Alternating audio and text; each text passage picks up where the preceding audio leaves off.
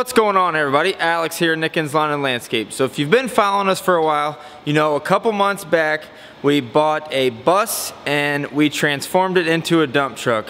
Now we haven't posted a video of this truck finished until right now. We're gonna show you guys the truck and we are gonna wrap a few things up. We're basically all the way done, but we got a few add-ons that we're gonna be putting on the truck today, and here she is. Turned out really nice. I've showed a couple pictures and videos of it, most of the way finished, but this is pretty much it. The only thing that we're going to be adding today or tonight is some lights. So all in all, really happy with how this truck turned out. And we can honestly say we did it all. So pretty cool. Just put a head unit in it the other day, and I left some of this open yet down here because that's where we're going to be putting the switch or switches for our lights. So what we're going to be adding is some strobe lights and some new headlights. We got all this stuff from Route 1 Industries here, but we've got a backup alarm or a backup horn. We've got some new headlights, LED headlights. We've got some strobes. These are some flush or surface mount strobes.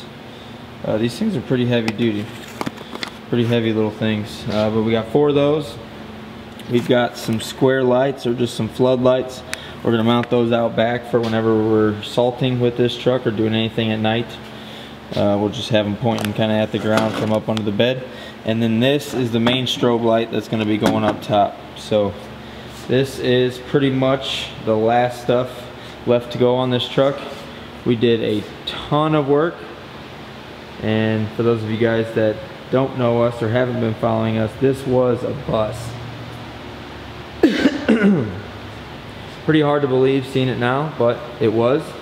Go back quite a few videos ago and you'll see exactly what it looked like, but turned out really nice, and we're excited to start using it. We had some issues with the trailer plug back there. Weren't getting the proper connections back there, but we got that stuff figured out. We just got to wire up these strobes. So tonight we're going to walk you through the process of installing these lights. I got a couple guys coming to help, but Nick and I are going to get started laying some of this stuff out and figuring out exactly what's going to go where and how it's all going to go together. We've got to tie a lot of stuff into the same switch, so it's going to take some figuring out, some routing of some wires. So we're going to go ahead and get a jump start here.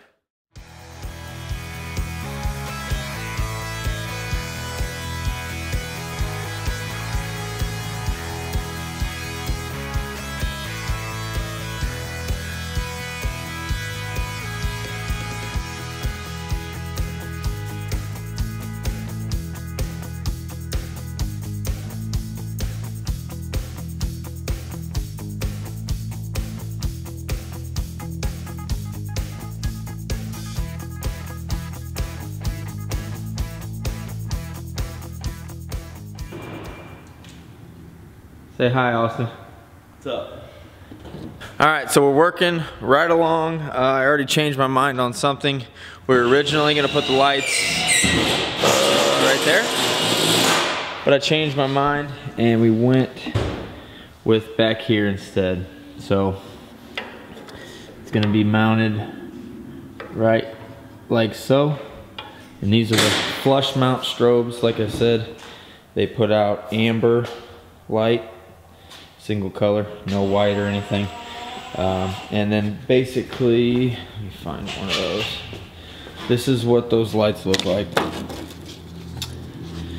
So you have a white, a red, and a black coming off each one. So we've made up a harness out of a white, a red, and a black. And basically, your red is your positive or your power going to your switch, your black is your ground, and then your white is how you change the pattern of the strobe. Austin went through, he said he thinks there's about... Momentary positive. Momentary positive, there you go. He said he thinks there's about 13 different patterns on there. So be sure to sync your lights. He taught me this, but And I guess I'll tell you how to do that real quick. So to sync your lights, you'll hook up, he's got a little, what do you call this thing, a battery pack, charger, jump pack. Your vehicle with it. So you hook up your red to the positive, black to the negative, and then the white you momentarily tap on yep. the positive. So you'll just touch this to the positive, and each time you touch it, pull it away, that changes your pattern.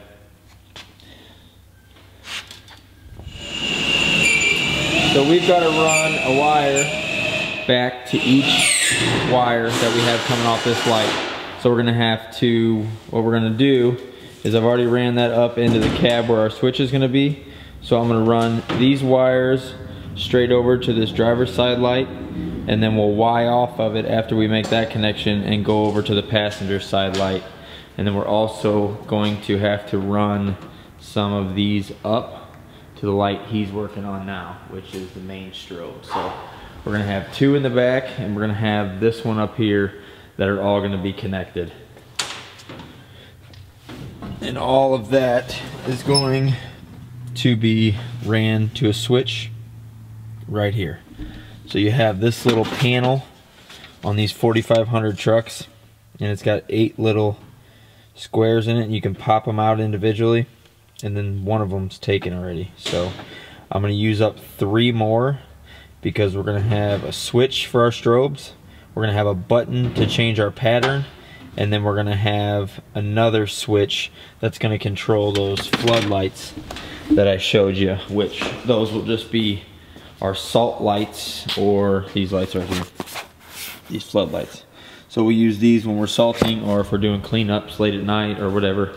Anytime we need extra light, we'll just kick those on, and that'll be a solid white light coming back here. But we'll have the strobes when we're out working. So that's pretty much where we're at right now. I'm working on the wiring. I've got all of the wire harness that we made up ran into here, and I've also got another one that's running out to the battery, which is under there.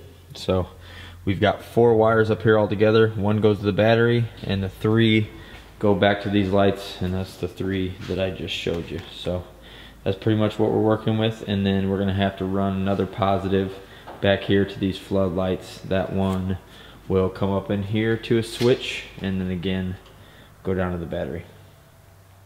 So we've got the driver's side mounted up. We're working on the passenger side now. Gotta solder these 3 connections and then put our bolts in. And then down here we're gonna solder those wires you see in the middle there. That black, red, and white is gonna come over to here, which that's what's running over to the driver's side light, and that's what's running up to the switch. So we gotta solder those together as well, and then all the back connections will be made. Alright guys, so we're gonna fast forward a little bit. Austin and I got all of this wiring done, and we actually got everything buttoned up. It's about 2 weeks later right now than it was the last time we took any footage, but we were talking back here about how we had to tie in those wires. We got all of that done. We got everything ran, and we got all of our switches in here ready to go. I'm missing some pieces of my dash here, so don't judge me too much, but right here, if this thing will focus. Right here we've got our 2 switches and our momentary push button. Like I said, I'm missing a couple pieces of my dash. I gotta still pop that in and this in, but right here we've got our switch for our strobes. You can see some in the window there. I'll show you those in a second.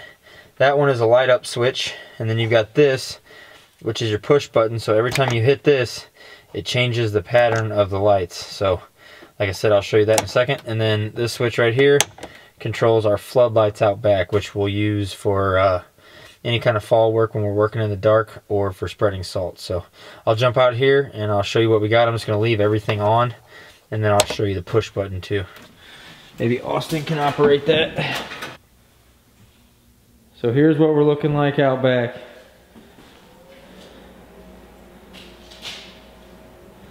Super sleek. I like how they mount up. Don't really take up any space, but they are super bright. And then we got our floodlights back here for our salting and our leaf cleanups, and just hooking up the trailer. It's nice if you're hooking up the trailer early morning, you pop that guy on. Whoever's doing all the connecting for the trailer can see what's going on. Don't mind my missing reverse light. That thing fell out the other day. It's just loose in the socket here. This was all cut out with a CNC machine, and I think I just need to weld a bead or something in here to make it a little bit tighter. So I'm gonna have to do something like that. That fell out while I was driving down the road, so not much I can do there, but looks pretty good. And then up here, this is where we've got our permanent mount. We did that right on top of the toolbox. We ran the wire into the toolbox, and then we popped it out and just ran it down right there. That's kind of what we had to do, because on the inside there's a bunch of shelves, so other than running it along the inside and drilling a hole through each shelf and making it pop out the bottom, that's how we had to do it. And I didn't want it in the toolbox. That would have been dangerous. Just trying to shove stuff in there, it would have ended up catching something on that wire and ripping it out of there. So didn't want to do that, so we have it running out here, and I'll put a couple of pieces on there, a couple of fasteners to hold it where it's at. But all in all, turned out really nice. We also put some headlights on. I'll show you those in a minute, and I'll turn the lights off so you can see how bright this is. But we put some LED headlights in here. Those things are so bright. Those are just plug and play, so really easy to install. See if I have the box for those. Yep, here's the box. Those are the ones that we put in there. 5x7 square LED work lights. So we got those in there. Got a couple more of those strobes that are gonna be going on one of our other truck. We got a new strobe right here. I'll turn the lights off, and I will turn on the running lights and the headlights so you can see exactly how this thing's gonna look at nighttime. So here's our view from the front. As you can see, it's lit up pretty good. We have all the lights off in the shop now. Even hit the high beams. Yeah, hit the high, well, I can, go ahead.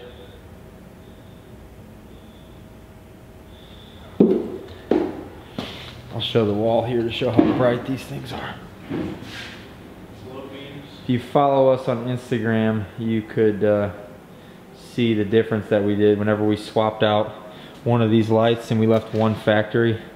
It's like 5 times brighter, literally. These lights are so bright. Just make the truck look a lot more modern too up front. But this thing is lit up, to say the least. Yeah, this was the factory. That was how we had them set. Just a double flash. That one running light's not on. I wonder. Oh, this one? Yeah, I bet the plug came out of it. Is it there? Oh, yeah. Is it plugged in? Yeah. Huh. They're brand new lights. Try wiggling it. And unless that socket's bad on the wiring, or if the wire got pinched somewhere, but it's weird.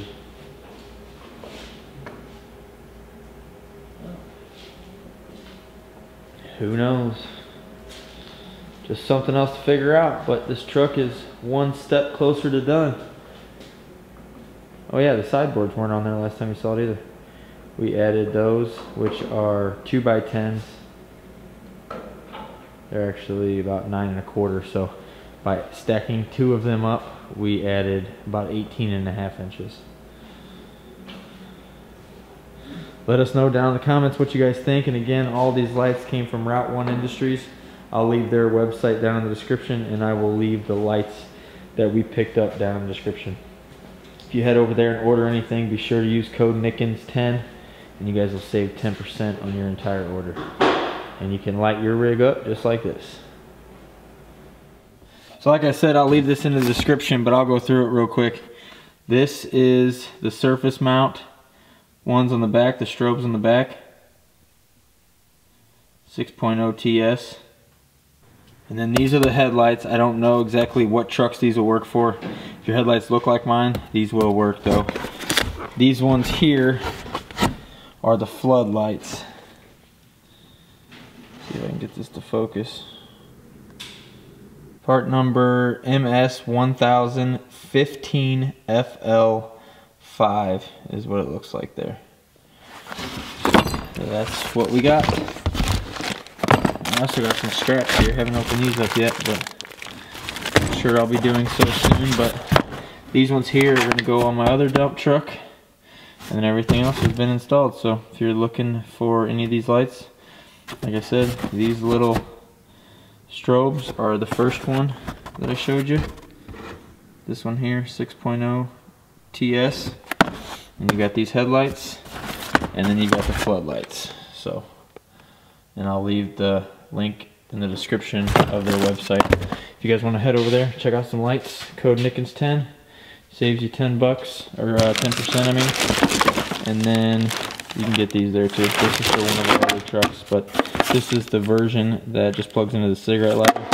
The one we have up here is hardwired in. So, all right. So this is where we're at now, and every time he hits that button, it'll change the pattern. What is there, like 13 different ones? I think so. That's 4,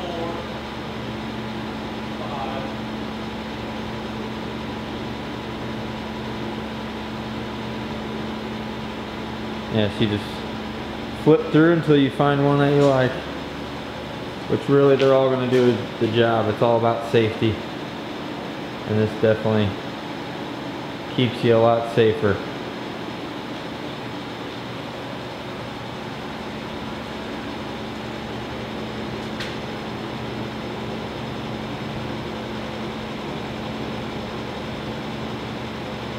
They're all pretty similar, just, and as he's hitting that button, this one on the roof is changing too.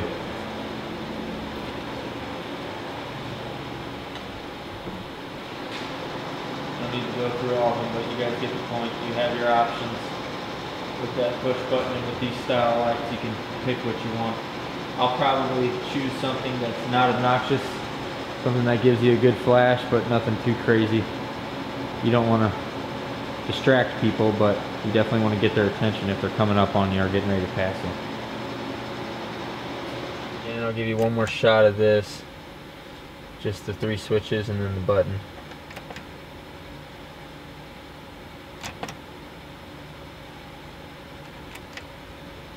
Thanks to Austin for all his help.